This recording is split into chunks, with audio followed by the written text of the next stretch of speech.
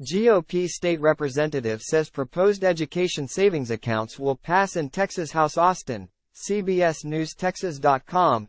State Representative Justin Holland, R-Heath, said Thursday he doesn't believe the Texas House will pass taxpayer-financed education savings accounts when they are set to debate legislation Friday. "I do not, because I can count." The controversial proposal is part of a larger bill, HB 1, that would also boost funding for public schools and give teachers a pay raise. Texas Governor Greg Abbott has campaigned hard this year for school choice or vouchers, and the pressure is on Republicans in the Texas House. Holland told CBS News Texas Thursday he remains opposed to it. "Personally, I have heartburn over the education savings accounts and vouchers," he said. "Using taxpayer money to help pay for kids to go to private school isn't responsible. As constitutional conservatives, one of the main questions I ask myself, is it conservative to have a general revenue expansion of government to the tune of $500 million to $1 billion over the next few years for just a few students in the state of Texas to take advantage of?" Under HB 1, eligible students could receive up to $10,500 a year to go to private school. Lower income and disabled students would be favored.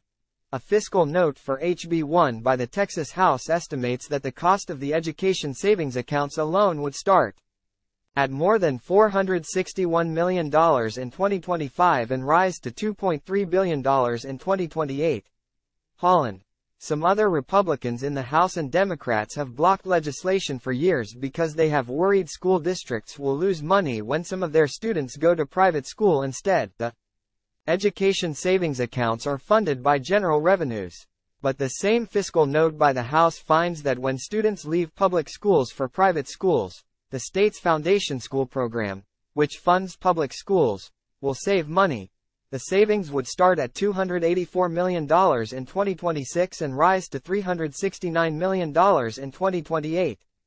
Time equals 400 ms. greater than. In a recent interview, Representative James Tallarico, D. Austin told CBS News Texas, "I am confident that the bipartisan majority for our public schools will stay strong in this special session and any future special session.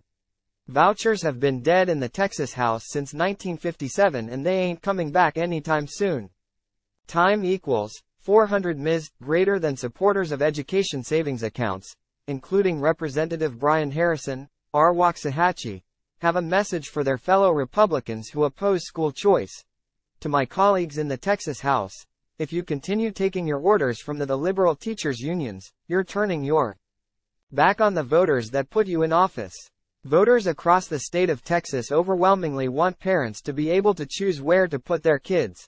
The House bill also includes more money for school districts by raising the per-student allotment from $6,160 to $6,700. Under the measure, teachers would receive an added $4,000 to start, with additional pay raises afterwards.